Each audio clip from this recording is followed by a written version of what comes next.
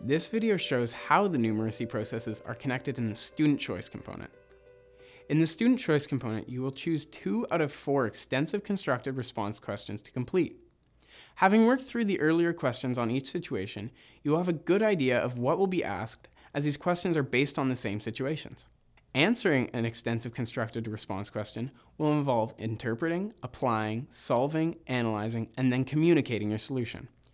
You will need to give detailed explanations, justify your thinking, and present your math solution in context. You may want to construct diagrams or graphs to clearly communicate your thinking.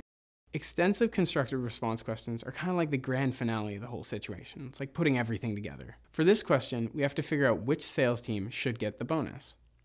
Explain and justify your solution. We'll need to look at the sales report again, calculate the phones sold for each sales team member in April, and then sum up each team's total sales. To do this with the information provided, we might need to make some assumptions, and these should be shown in our work. For example, let's calculate the number of phones sold in April by Gabrielle, who's on Team C. Gabrielle sold 4,113 phones last year. We assume that she would sell 4,113 phones divided by 365 in one day.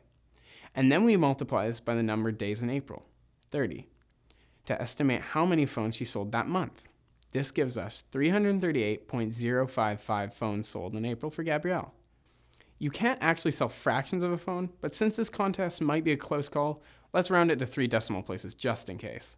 If we calculate the phones sold in April for each sales team member, and then sum up each team's total sales, it looks like Team A is the winner. But we need to consider all the information in the sales report. Remember, each sales team also has a different number of sales team members. To be fair, we need to take this into account. We could divide each team's total sales by the number of sales team members in each team. According to this approach, Team B should get the bonus because they sold the most phones per sales team member. Just remember to explain and justify your solution. That's it for the student choice component. Thanks for watching.